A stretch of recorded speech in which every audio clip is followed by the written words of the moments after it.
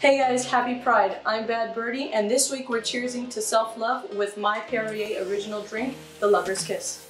As a bartender in the LGBTQ community, it's been a journey for me to find and honor that love within.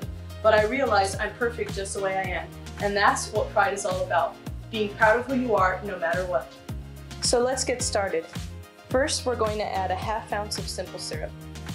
Next, we'll add a ½ ounce of lemon juice. Then we're going to add some strawberries and muddle them. Let's add a few basil leaves, a couple dashes of aromatic bitters, and we're going to add 1 ounce of almond liqueur. Let's add some ice.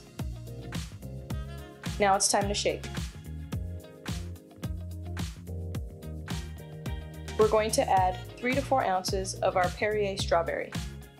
Finally, we're going to top our drink with our garnish. This is a strawberry sugar nest.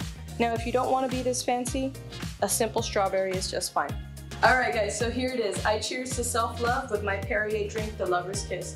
A great way to celebrate this month. And speaking of celebrating, make sure you check out Perrier USA tomorrow to see how we're bringing the party to Pride. Cheers!